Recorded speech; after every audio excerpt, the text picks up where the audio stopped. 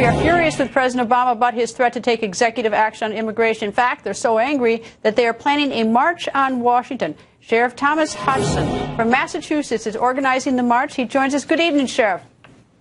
Good evening, Greta. How are you?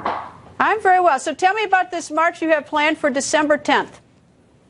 Well, sheriffs across this country have reached a point where we're tired of being marginalized in our ability to protect the citizens of our communities by a president who's saying, look, I don't respect the immigration laws.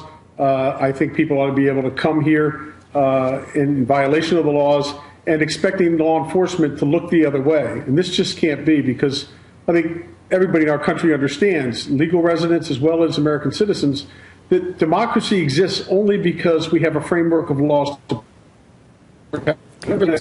telling people, look, you don't have to worry about the law. I don't respect it. I don't expect you to respect it. You can come on in spite of the fact you're violating the law. And to the 5 million people around the world standing behind the borders, respecting the laws of the United States, the president's basically saying, look, you're really sort of foolish for waiting your turn and doing it the right way, because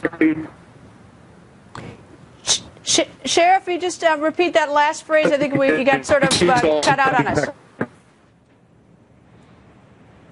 Sheriff, you've sent this letter out to other sheriffs across the country. What's been the response?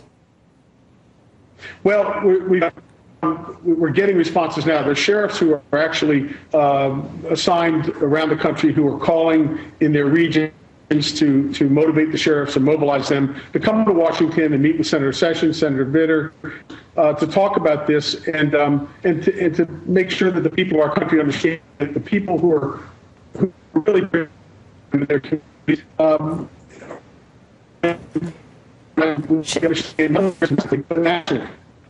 Sheriff, we had a little audio problem with you. Thank you. We'll be anxious to see, the response to your letter by other sheriffs, whether they join you or not. Sheriff, thank you, sir. And shock.